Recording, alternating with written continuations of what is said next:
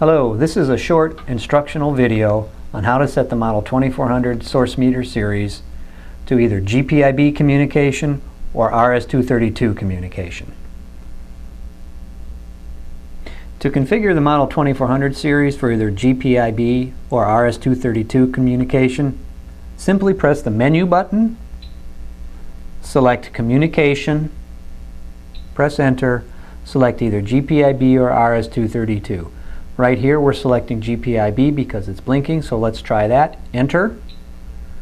You select the address you want. Enter.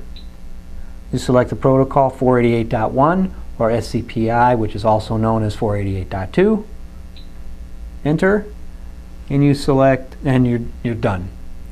If you want to select RS-232 and you are in GPIB, let's try that.